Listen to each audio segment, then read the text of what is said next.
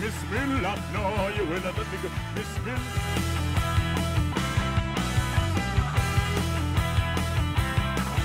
And that's why the vaxxers, the anti-vaxxers employed security.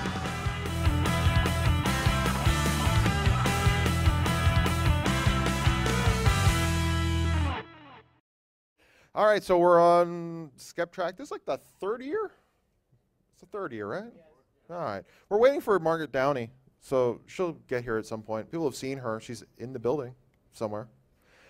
But here we are once again. So we have a new panel for the opening day, a little earlier than last year, but a lot of people here. I'm glad about that. This year we have James Randi once again.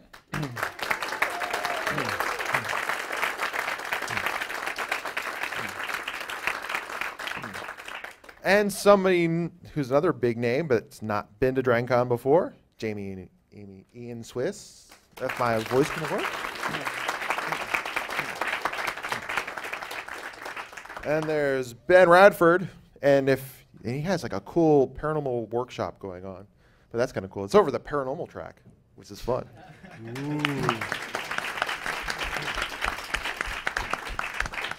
And the guy that has too many jobs, Joe Nickell.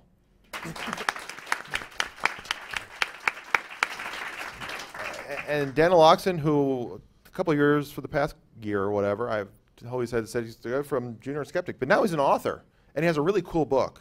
Does everybody here have kids? Get his book. This is an evolution book. It's really cool. Dana Loxton.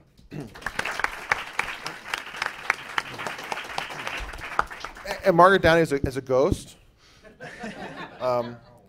Yeah, We need Joe to investigate that. Yeah, it's part of an experiment we're doing with the paranormal track. Skeptical about that. Let me just say this. So we're going to do this pretty loose, this opening session. I'm going to allow either the panelists tell them a little bit about themselves, what they're expecting this year, and then I'm going to open up the floor for questions. And this year we're doing it a little bit different. We have a stand-up mic, so if you want to ask questions, line up, because that's how we're going to do it. So we'll start with James Randi.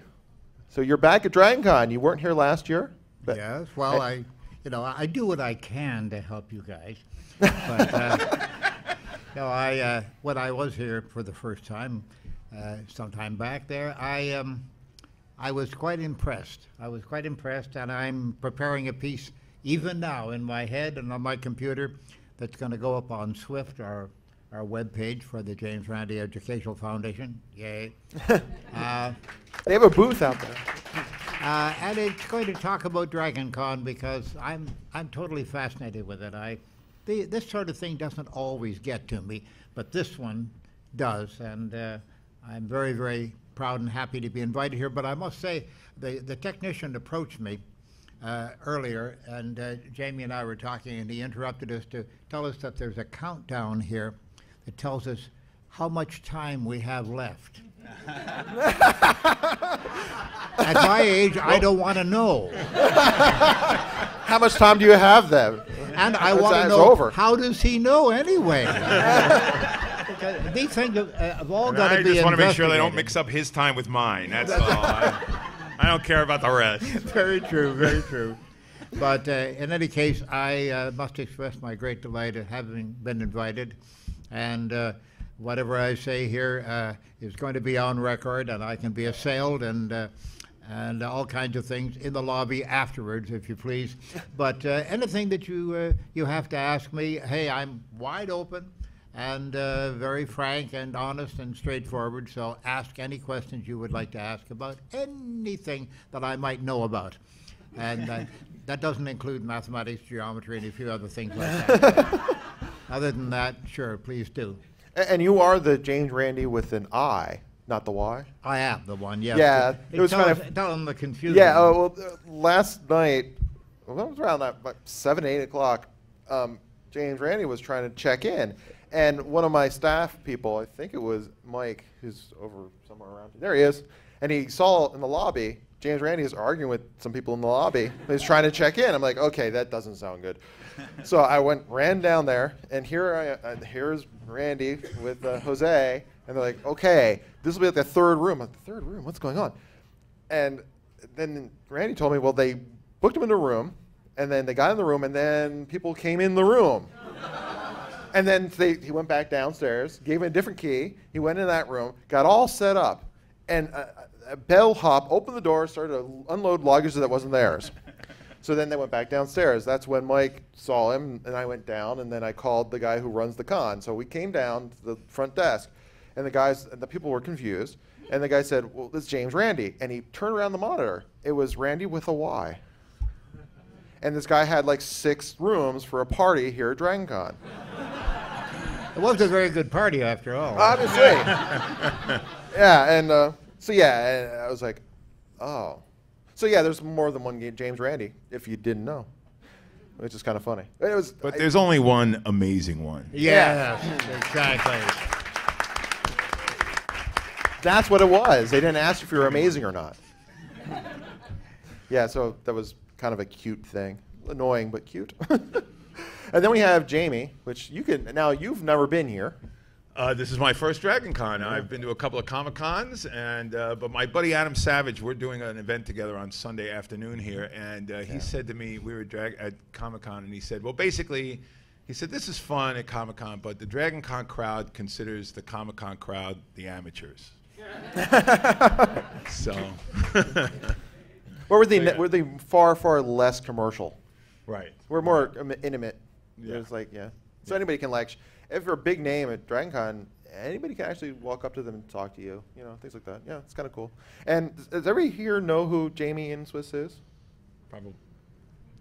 Only a couple of people. A smattering of nodding heads. Wow. I'm a magician, first and foremost, and I've been a skeptical activist for more than 25 years. I founded the National Capital Area Skeptics in Washington, D.C. 20 years later, I founded the New York City Skeptics. I've written for Skeptic Magazine. I've spoken around the country for the Center for Inquiry, and I am particularly a longtime colleague of Randy's and the James Randi Educational Foundation. I've presented or performed at every one of the amazing meetings except for one. And I am currently officially chairman of the advisory committee to the president, DJ Grothy, of the JREF, and I also contribute a weekly commentary called The Honest Liar to the JREF podcast For Good Reason, hosted by DJ Grothy. Cool. And you're doing a magic act it's tomorrow? Well, I'm doing a lecture demonstration, Lecture and performance called The Illusion of Psychic Powers tomorrow at 7 o'clock, which is a talk about critical thinking, and I will basically define the 4 types of paranormal phenomena, declare them non-existent, and demonstrate them for you all. That'll be on the lobby level of this hotel in the Crystal Ballroom, so it'll be very cool. And then a guy who's no stranger, because he's been coming here since a couple years before we had a Skeptrack. I believe that's right, yeah. Radford. We were pulling together the Skeptrack, it seems like, it seems like ages ago, but I guess it probably wasn't. 2006. Okay, there you go. Yeah.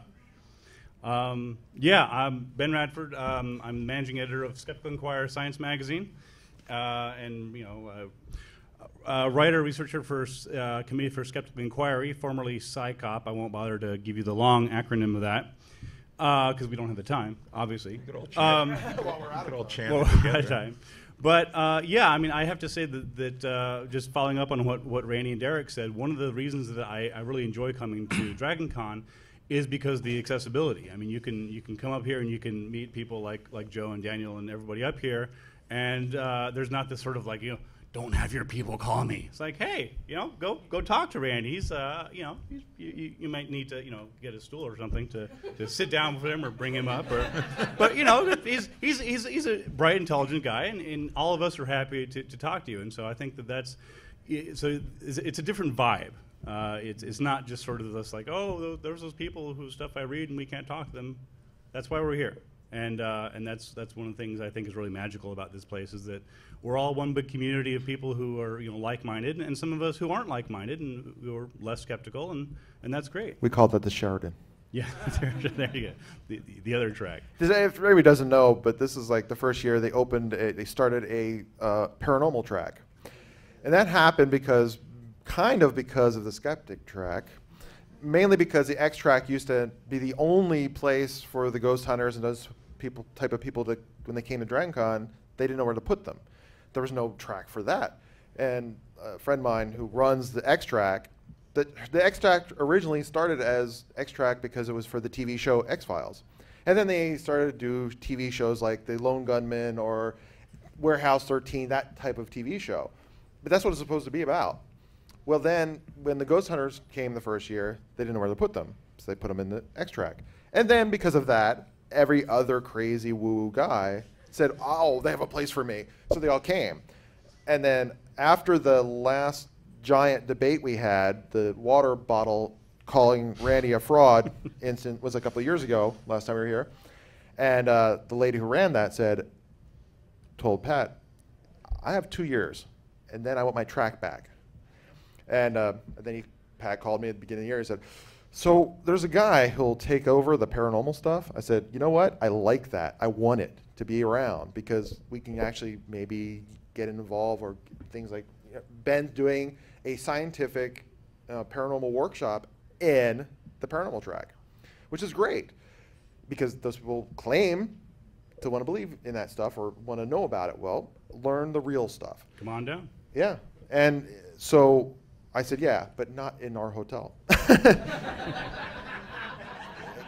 Because,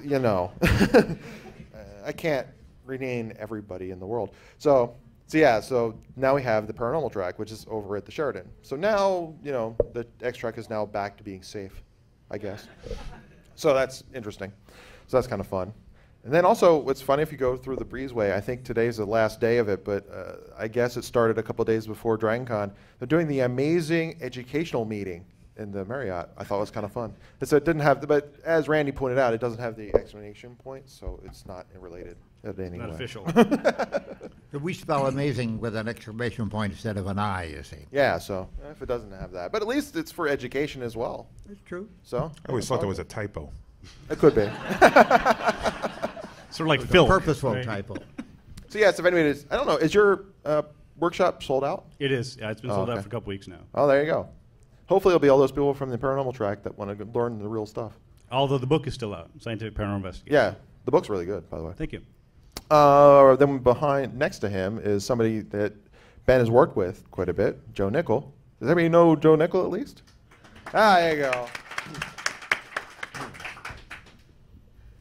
Tell people about yourself. No, it works. Yeah. You have to actually speak up. Yeah. Okay. That's an old Randy joke. Actually, I just come to DragonCon to bask in Randy's glory, but no, I was just a young kid, pretty much, 1969, I think, when I first met Randy, and I was just getting interested in. I was a young magician, and Randy was a great inspiration to me. I like the idea of going out there and causing trouble. And I've had no better role model at doing that. And Randy still thinks of me as a kid, by the way, so that's refreshing when you get my age. That somebody thinks of you as a kid. One of the best reasons to have Randy as a friend. That's right. Because he's already out of time, so what are you going to do? I've labored to try to use the word investigate the paranormal and to get away from the word debunker, and I know Randy agrees with me on that. But we hear a lot of people use the word debunk. Far better, I think, that we investigate. So when I started, I was a magician and mentalist, and I worked at the Houdini Magical Hall of Fame, among other places. And I decided to go become a detective and learn how to be a detective. So I worked for a world-famous detective agency whose name I'm not supposed to use for publicity purposes. Did it start with a P? Did they used to go after the Jesse James gang? I cannot say. But They didn't exist, right? It was like an right. urban legend. But I went on then to do other things and eventually to be taken seriously and to learn to write better. I went back to school and got a master's and doctorate in English literature and folklore. So when I work, I'm trying to bring everything to bear on the paranormal. I've gone undercover and in disguise to catch phony spiritualists. I've used forensic techniques. My talk later today is on called CSI Paranormal, and I'll talk about that.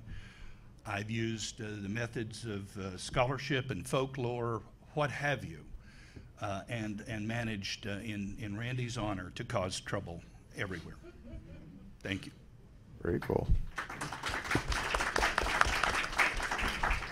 And then we have author and junior skeptic dude, Daniel Loxton.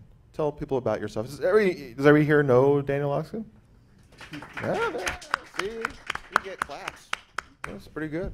I'm Daniel Loxton. I do the 10-page bound-in kids section of Skeptic magazine. I work for the Skeptics Society, based out of LA. I have a book out, as Derek indicated, the Evolution: How We and All Living Things Came to Be. And you're working on another one, right? I'm working on several. Yes. Yeah, I've got my next 5 lined up. See? But the I have my toe in quite a few tea kettles at this point. Skeptic blog. I work with Skepticality, Skeptic.com, of course, and I'm just really honored to be here to be part of this amazing thing that Derek built. So, thanks for having me. No problem at all. As long as you keep coming back, I'll keep doing it. Well, this year we're going to line up if you have questions, so you can start doing that if you want. I'm going to continue and ask a couple of these people questions. So if you have questions, line up. And nobody has questions, Randy. If you don't, then we're out of here. Yeah. So. There's no mystery to any of you. Oh, wait a minute, you have one. Oh. There it is. At least one. What's your name? Jamy. Where are you from? Boston. What's your sign? What?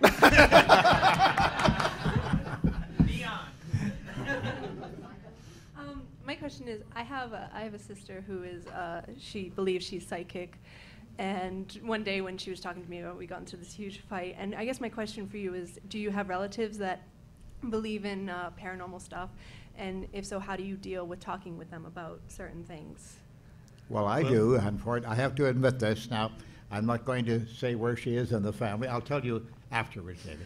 But I have a relative in my family, by marriage, not by blood, or DNA or any of those things, who actually casts runes, R-U-N-E-S. And she also does all kinds of character analysis by sticks and whatnot. It is the craziest thing. It's an embarrassment to my family. I'm not related by DNA in any way. As a matter of fact, to most of my family, I'm not related in DNA. I was kidnapped by gypsies and deposited at the door. And raised by wolves.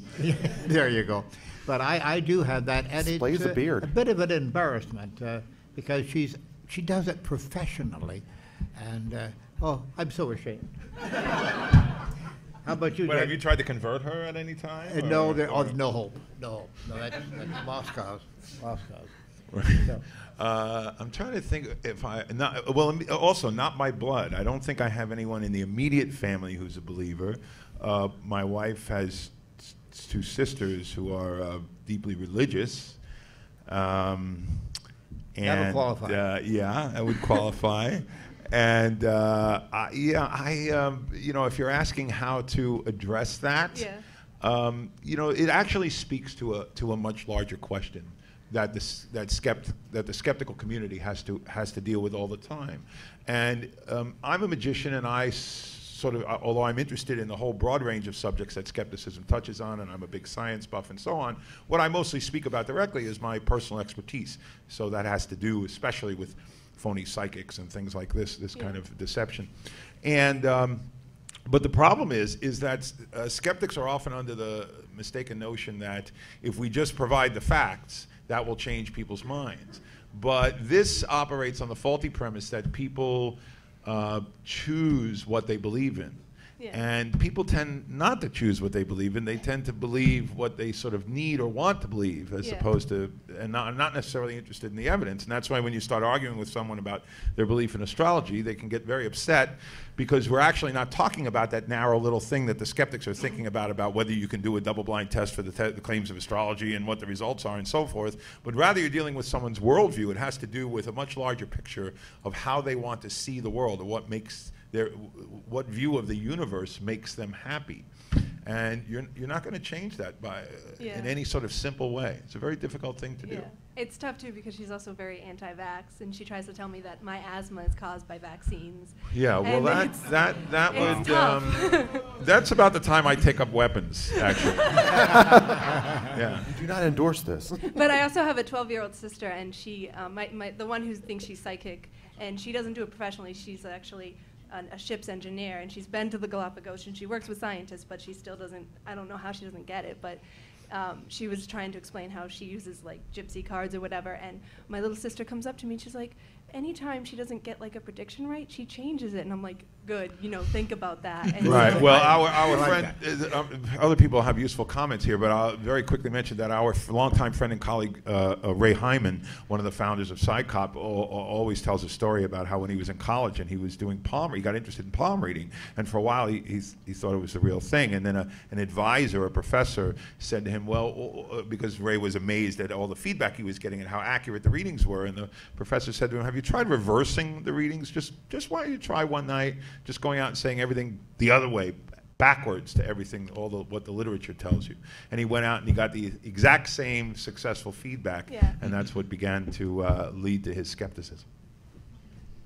Yeah, I'll just quickly add that in following up on what Jamy said, that typically if someone comes to you with a belief saying, well, that's bullshit, is not going to help. It's not going to help Yeah. them. It's not going to make you look good. So what I try to do, especially if it's a friend or a loved one, I try to say, well, I'll listen to what you have to say and I'll listen to your argument. Here's another way to look at it. I'm not saying I'm right. I'm not saying you're wrong. I'm just saying, here's another way to look at it. Is it possible it's there? And if you can plant that seed of doubt, sometimes, sometimes it lies fallow and nothing comes of it. Other times, if you can just come up and say, what about this? I mean, I've seen that happen where I've said, is this possible? And they're like, yeah, I guess it is. I'm like, gotcha. I've had people come up to me. A lady, after I spoke gave a lecture in Vermont, and I remember this lady had wanted to speak to me, so she came up on stage after I was putting my slides away, and she wanted me to look at some pictures, and I didn't handle this well. Let me begin by saying it. This is what not to do. I took her pictures, and as if this were just an intellectual exercise, I said, "Oh, well, this is caused by the camera strap bouncing the flashback, and these are orbs. These are caused by." And pretty soon she grabbed the pictures back from me and said, "No, you don't understand. My father had just died, and we were getting not just these pictures, all sorts of signs and so forth." And I realized I had not handled that very well because I was thinking with the organ above the neck, and she was feeling things. She was emoting, and so we often are just ships passing in the night. People who are, you will not reason people out of something that they did not arrive at by reason, that they've arrived at by their emotions. And it's hard to do. I don't have a simple formula for you, but the first thing you need to realize is that you're operating on a different mode. And if you can kind of try to get into their mode, what I think I should have done with that woman is that I should have asked her what this context was and shown some sympathy and so forth, and then maybe gently suggested a possible other explanation. But I learned, as I've learned just about every lesson in my life, from making a mistake. And it's a long list that I've learned from. People who are skeptical and associate with skeptics a lot tend to seek out their, people that they have something in common with. They sometimes develop this mistaken notion that paranormal beliefs are uncommon somehow, that it's something that other different kind of people believe somewhere. But my experience is if you know 10 people, 7 of them believe something completely magical. And that's true in my family, on all sides of my family. There's all possible paranormal beliefs, from iridology to the end of the world in 2012. You can just make the standard list and it's represented. And dealing with that is hard. I don't think that I have a really good answer for it, but I know that there are bad answers. Yeah. And I've been reminded of one of them recently. There was an occasion not too long ago where I scoffed and laughed about an especially silly and sometimes dangerous paranormal belief at a social event, without realizing that the people I was laughing to had fallen under the spell of this idea. And these are people I cared about, and they will never, ever ask me for any information on that topic. And I think that's something to keep in mind, that you never know who people are, you never know exactly where they're coming from, so you're never off. You know, if your goal is to keep people out of harm's way, then you have to do that job at all times. You know, yeah. Okay. Next question? Thank you. No problem. Sure. I was wondering if any of you have ever heard of any studies that anybody's done on the brains of psychics. It's not, you know, I don't think they're getting anything from the out beyond, but I think there are lots of people who are sincere, and we have these machines now that can show what's lighting up in your brain when you do different things. So I'd like to know what's lighting up in their brain when they think that they're, you know, feeling something. Well, Anybody doing any studies on that? There are only two kinds of people who are calling themselves psychics: those who are honestly self-deluded, and those that are doing it for money. And they're the only two kinds that I know of. They're either deluded or they're not deluded at all, and they know what they're doing and they're getting money for it. And you cannot operate, as I've answered this question many times in my lectures, you cannot operate as a professional psychic without knowing exactly what you're doing, because it's an art. Like being a lawyer, you can't be a lawyer by mistake. You have to study to do that sort of thing, and you have to learn how to work your way around the problems that you have when you're facing an audience and doing a reading and you're making goofs left and right. You have to accommodate for that, and you have to make excuses. So you have to know what you're doing. But the self-deluded people, they do the same kind of thing, but in a different way and on a different level. They all have their rationalizations.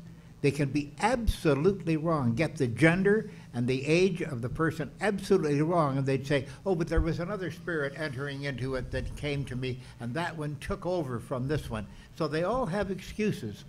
But I think that that's a very good idea of the brain scan kind of thing, where to see where their activity is going on in their brain, whether the thinking part is really working or not. Well, But I would point out, machine, but I would point out that belief in the paranormal, which is widespread, that the person who believes in the paranormal is not, there's not something different about their brain than anyone else's. In fact, quite the contrary. Belief in magical thinking is the way humans are programmed to believe, and believing in the scientific method is contrary, or as one book by the title of which in the early 90s was called The Uncommon Sense. And the scientific method is not a natural way of thinking. It's why you have to invent the double-blind test. Humans are innately lousy observers. We all are horrible observers. We make associations. We look for cause and effect. We look for patterns. And you have to invent the scientific method in order to see through that. That's why magicians are so successful. Yeah, that's exactly right. And so, you know, Neanderthal man buried his dead with food and tools 35,000 years ago, and we can at least guess, we don't know exactly what he was thinking, but we can at least guess it probably had something to do with the afterlife, and those are long time habits, you know. If the day you dance it rains, you dance for another 1,000 years for rain, because humans are natural pattern-seeking animals and natural magical thinkers. And so the believer in psychic phenomena, or the sincere psychic practitioner, is just someone who I would say, rather than being different than any other human, is actually being very, very human. I'd still like to know what's lighting up in their brain when they do that. It might be it's actually going to be a long time else. before you can find out, because most of these claims of what fMRIs are telling you about what's going on in the brain are pretty much bullshit. On it. Yeah. They're unfortunately, yes, they're still working on it, but maybe. Yeah, getting there. Okay. I don't know about the Interesting question. I don't know about the brain scans, but there is some interesting. Some of these populations have been studied. Like Joe can probably speak to some of this business of fantasy proneness, and like for example, people who experience alien abductions are especially hypnotizable. There are those kinds of associations that are. Yeah, the whole fantasy prone thing. This is not hard science like you would identify the mineral pyrite, but because it's dealing with psychology and human behavior. But we now know pretty well that maybe 4% of the public is what's called fantasy prone. Now, this is not a mental disorder. It's not, I see skeptics sometimes just throwing the term around as if they know what it means. It has a very specific meaning and a number of markers, but the fantasizer is, by definition, a sane and a normal person. They are within the normal range, but they're over at one end of the spectrum. And I have met so many of these people. They're often just wonderful people. They're colorful. You love them. They're charismatic even. Y'all come to Dragon Con. But it's from that it's from that group that the sincere psychics and spiritualists who talk to dead people and so forth come. Alien abductees are hugely out of that group. The whole paranormal is filled with people who talk to the Virgin Mary and so forth, and they tend to come out of this group. It's oversimplification. It's not the one answer to everything, but it's, as I've begun to understand this more and more, we're using a questionnaire with people developed by a couple of psychologists who helped me. It's valuable data, and those people, you can often spot them. They are a little different, but they are sane and normal. And if you kind of understand how they operate, you get a little bit of a clue into the world that they're living in. It's a great question, because I've told people all the time, what we do as skeptics, even though we're very science-based, there's no doubt about that, but we're actually trying to tell people to do something that's anti-evolution. We're trying to tell people to go against what we've evolved to believe and to be like, which is a hard sell, trust me. Hard sell, but we have to remember that you can't just turn it off, because many thousands of years have made people the way they are, and it is science that they believe this for a reason. Okay, thanks. Good question. Yeah. Kind of a two-part question. First is directed at Randy. You're a man who's very honest, very out there, and no matter who you anger and everything. And just this last March, you came out of the closet as a gay man. Why, out of curiosity, what caused the taboo to not do that earlier, and come out honesty early? Because it doesn't seem your character to keep something in, basically. There was no reason to come out with it earlier. All of my friends, my family, everyone who knows me has always been aware of that fact. I didn't have to state it or wear a sign. Although that's not a bad idea. I should be wearing my pink shirt tonight or something. The amazing Randy! That's why you call it amazing. You're so amazing. I'm going to get you. I'm going to get you. Yeah. That's one of my friends. Yeah, thank God. But no, there just wasn't any reason for it. But I am doing, my next book is A Magician in the Laboratory. And that's going to be very much autobiographical. And because of that, I wanted to sort of take the edge of it so they weren't suddenly discovering it. Because in the very introduction to the book, it's going to come out with my dread secrets. But I thought it was time to sort of prepare the world for it, perhaps. It wasn't a momentous decision. I didn't have to go through a lot of soul searching if I had one, which I very much doubt. But no, it was just about time to do it. It wasn't necessary before, because everyone who should have known already knew. And it wasn't a big thing in my life. It's never given me a problem, and so that was. It was just like I'm right-handed too. Oh, you didn't know? Oh, I'm sorry. I should have told you. Yes, a few things. Yes, I know. And that leads into the. But you shocked easily. Yeah, that shocked. That kind of leads into the other questions about any other kind of personal life taboos that any of you, anybody else may deal with. And I'm going to take mine seated. Well, Ben is bald, for example, and he never mentions it. I have been exposed. Thank you, Randy. Don't make me have to separate you two, okay? That's why I put them on either side of you. Very cool. All right, I'm an adult, hopefully, skeptic who as a child believer in all sorts of woo-woo, because the Florida Public Library system is filled with books on Bigfoot and psychic healing and UFOs, just about every library. Giving up the Loch Ness Monster in my late teens was kind of like many Catholics giving up the Holy Trinity. It was really hard.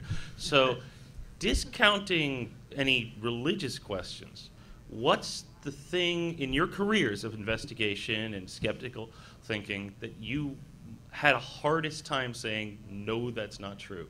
What is out there, you know, aside from the question of religion, that you've most said, I'd like that to be true? You know, whether it's maybe Mr. Nickell with the Mothman or Mr. Radford with the hotel ghost.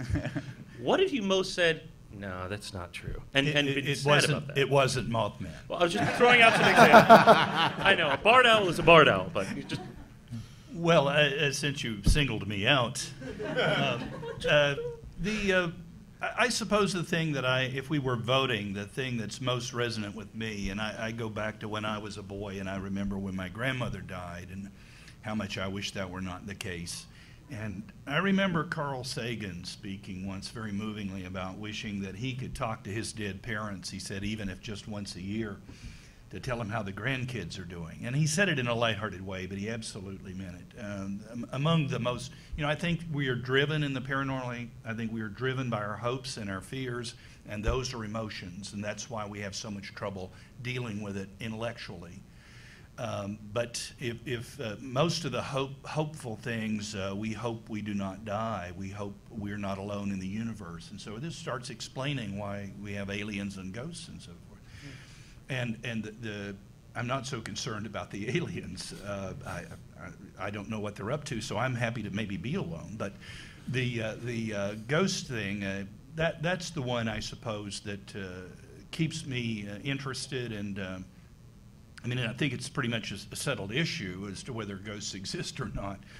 But the romance of the haunted castle, the powerful emotions you deal with people, the psychology involved, makes it just resonant continually for me, and is one of the areas I like to do. It's not one of the most difficult and challenging fields of paranormal investigation. I mean, haunted houses, psychics, and monsters are among the easy ones and don't necessarily challenge us a lot investigatorily, but they can. I agree completely about those sorts of religious ideas. Those are the ones I most miss. But leaving aside those kinds of ideas, my biography is almost exactly the same as yours. I was a passionate believer in all these things that I found in my elementary school library, and one day I found myself in the audience of a little science fiction convention, listening to a kind skeptic on stage, the late Barry Beierstein, and that was, you know, as in junior high, and came in a believer in everything, and walked out with a lot of light bulbs and a lot of questions, and Loch Ness Monster was a hard one for me to give up, but here's the thing, I never really did. You know, I'm still looking for him. He's out there somewhere. All the things that I most these kinds of wonderful mysteries, I never left them behind. I just discovered that there was deeper digging going on than I was aware of. I found a deeper literature, and that's where I've gone on to. I'm still chasing the Loch Ness Monster. You know, so. And that's the difference, boys and girls, between debunking and investigating. Those who debunk, I've watched them over the years, the ones who call themselves debunkers and go out and debunk, pretty soon they just burn out. They just get so frustrated, so angry, so negative that they just burn out. It's called skeptical burnout. Investigators never do, because there's always another layer. Oh, yeah, she was caught cheating, but they never explained how she did this trick, or they never explained why she was going to all this trouble to fool people over this whatever, and so forth. And they're just layers of it, all of it fascinating, all of it worth doing. And I go back a lot in my work to cold cases, 50, 100 years old, which are awfully hard to do in some ways, easier in other ways, but fascinating, because I'm just a curious fellow and I want to know. And that's what motivates every investigator. The real investigators are curious people, and the debunkers aren't curious. They already know everything. That's, yeah, I'll just add to what Joe said, is that I think ultimately what drives us in terms of investigators is just wanting to know what's there. And in a lot of the things I investigate, I don't have a vested interest in it one way or the other. I mean, if there's a ghost there's not a ghost there. In a way, I don't care. I mean, I want to. I don't. Whether the answer is yes, the answer is no. I'm willing to go out there and take a look. And so it's not as if I'm like saddened because the ghost isn't there, or if it is there. To my mind, if it is there, then this is fascinating. This is an important thing to understand for science and for all of us. If it's not there, then the question becomes a psychological one, which is, why are people reporting and experiencing things that aren't there? So either way, it's a fascinating topic for me. So I can't say that there's anything that I was really sort of disappointed that it wasn't true, because it's fascinating. I mean, there's gold to be mined either way. Okay. Great question. Thanks. Next up, Hi. man in a gray shirt. Thank you. So, skepticism in recent years has been making some inroads in the public eye, as we all know, with amazing meetings spreading all around the world, with shows such as the new Phil Plait show that's coming up. So I was wondering, how do you guys think we should use this? How do you think we should maybe advance critical thinking, thanks to the fact that it's been getting there sort of on its own, slowly? Well, not to say that we haven't had anything to do with that, but what would be your opinion? I guess it would be going back to what you guys were talking about a couple of times ago. What's the next step? So how would you modify that now, since we have moved on a little further, I think? I'm a big fan of chaos. There was no grand plan that got us to the success, if you want to call it that you describe. So if there wasn't a grand plan that was going to get us to this point, there sure as hell is not going to be a grand plan that's going to get us to the supposed next point. The grand plan that got us here was grassroots activism, was going back to PsyCop that Randi, among others, began, which is what, more than 40 years ago, and dozens and dozens of groups around the world, dozens and dozens of groups that cropped up, were sparked throughout the United States. I started one of those somewhat early in that game. And the great thing is that when you see in the skeptical movement today, you see more internal arguments and debates about non-existent angels on the head of a pin. It's because the population of the movement keeps growing, and so keeps getting individual levels of interest get attenuated, and that's all a good thing. Now you look at skeptical-related meetups, right? And the meetup groups, my wife started an atheist parenting meetup group. It's one of 1,000 examples. So my attitude would be just more of the same. Encourage that activism. One of the great things about grassroots activism is just finding like-minded people, finding that there are like-minded people. That is a tremendous value. The greatest single personal value to me in 30 years of activism has been the friends I've made. Hanging out with the great minds of your generation is not a bad way to spend your time in the limited time you've got. And I think the notion of a grand plan is a waste of time, personally. I'm sure there are countless people in the movement who would disagree. And my only other comment to that would be to stop arguing about how we're supposed to do it, because anyone within the movement who claims that he knows how we are or are not supposed to do it is the only fool in the room. Thank you so much. Okay, the next question will be the last question. I don't want you to stand around, so you might as well take a seat.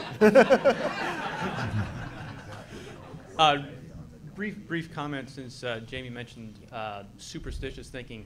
It is not strictly limited to humans. B.F. Skinner, years and years ago, created a group of superstitious pigeons, locked them in a box, popped up a little food pellet every 5 minutes, and then he opened the box an hour later, and one of them was hopping on one leg, and one was waving its arm.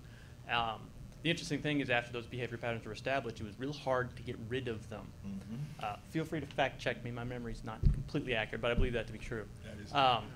My question is, from the discussion here, it sounds like most people are in agreement that most of the woo in the world is propagated by true believers as opposed to conscious charlatans.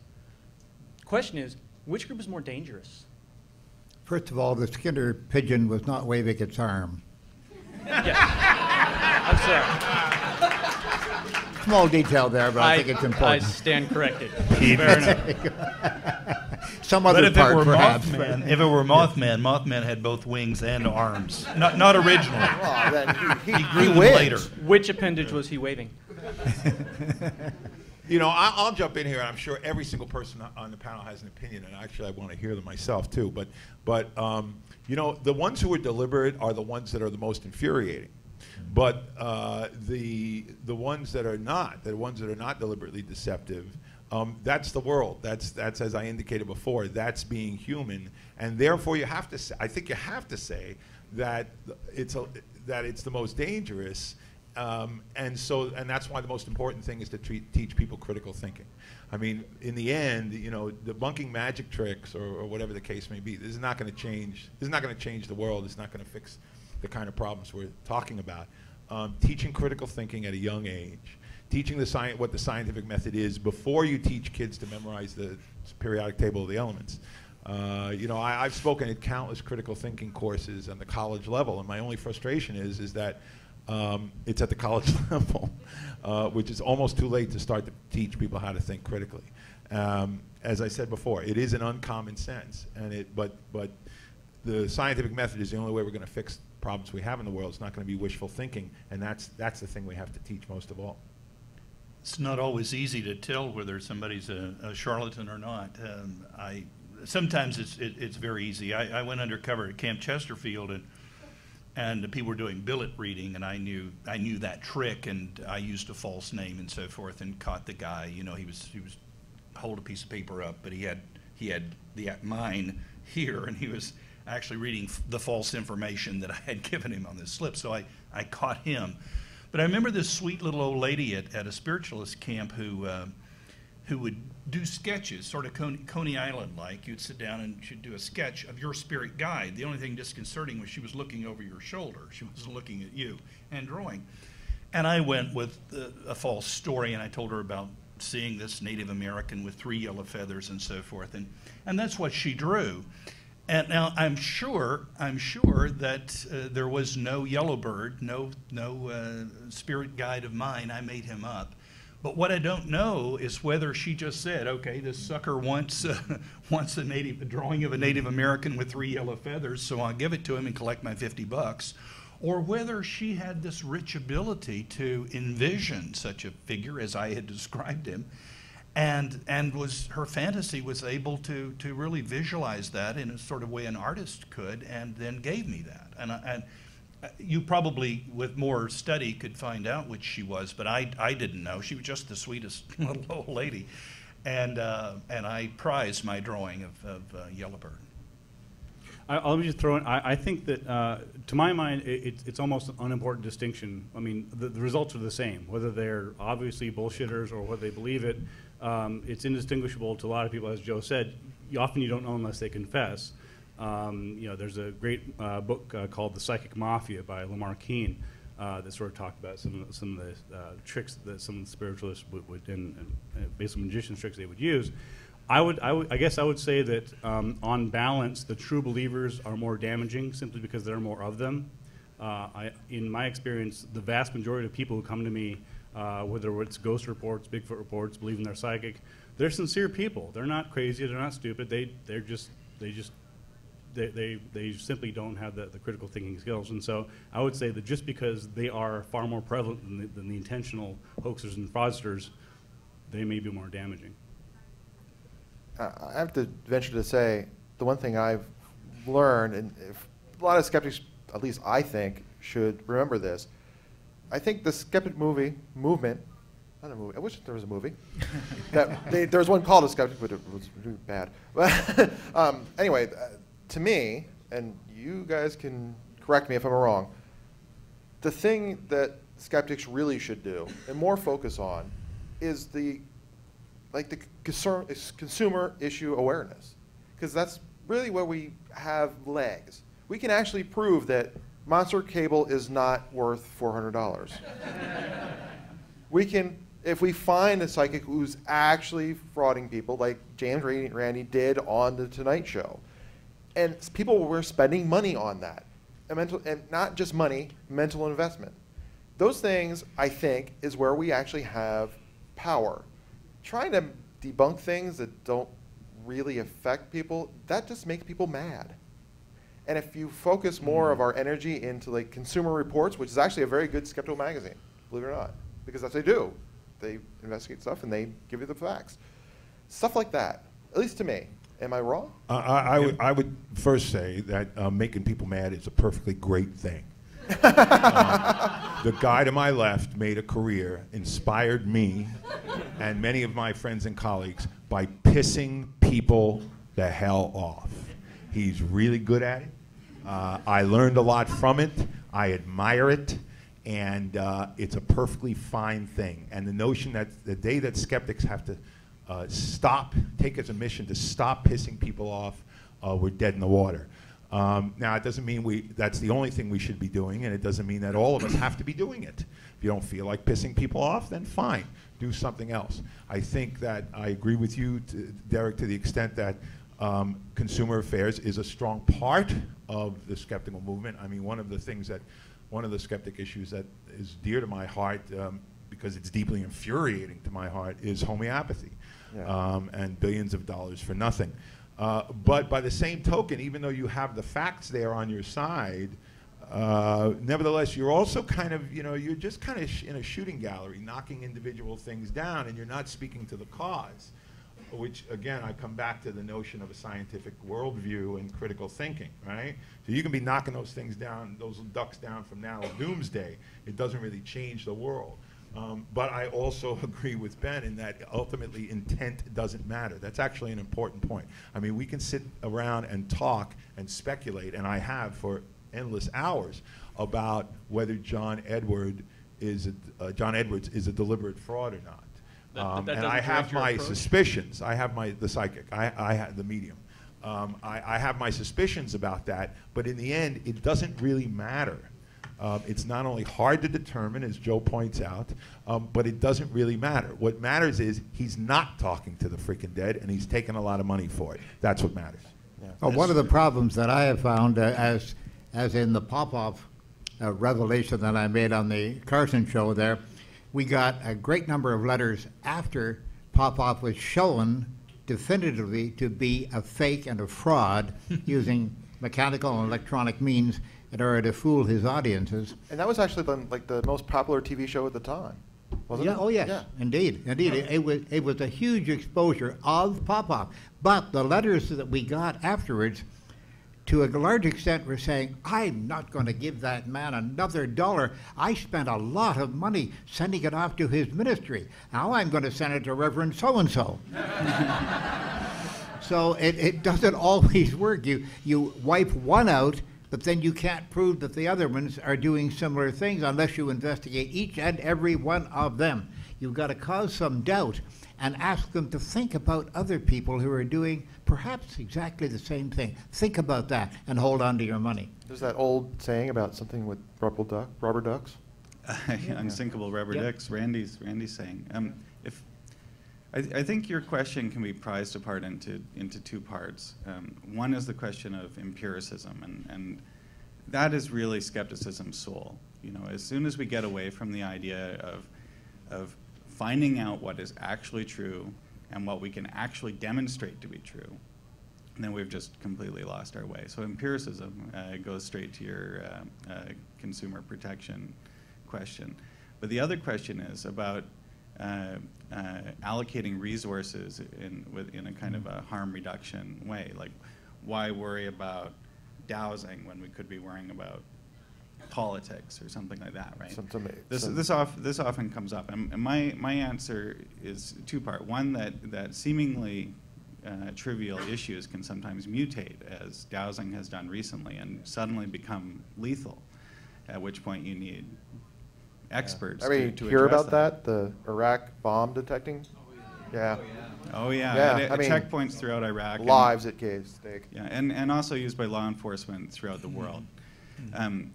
That's part of the answer. The other one is that for these kinds of questions that skeptics have traditionally looked at, nobody else is looking at them. So this goes back to your consumer protection thing as well, that it is a tiny little niche area, often not that important in the grand scheme of human experience, but it has been neglected. And so that's why That was the original impetus for organized skepticism, and I think that's where our most important work remains. So I'm sorry I took the last question, but there it goes. So that was the first panel of the entire con, and we actually started very early, so that's probably true. There's very few panels, tracks that started this early. So thank you. I mean, we got a full house. How'd that happen? This early.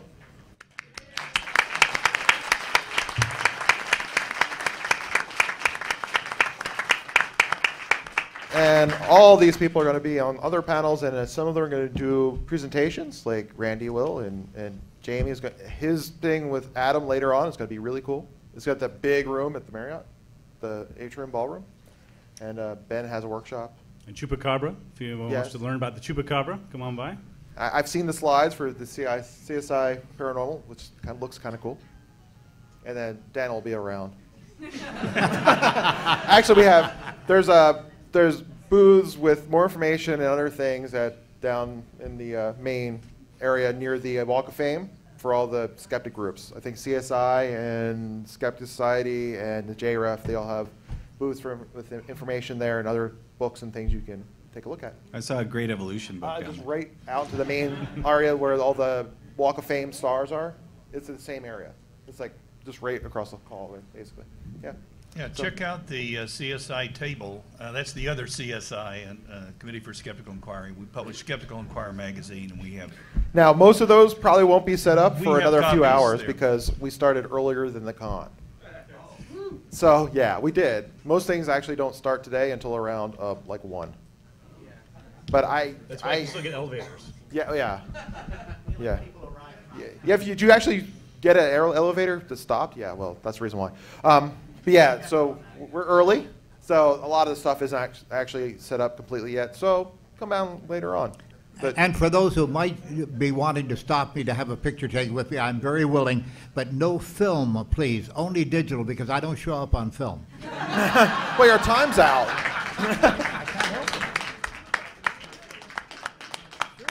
Thank you so much.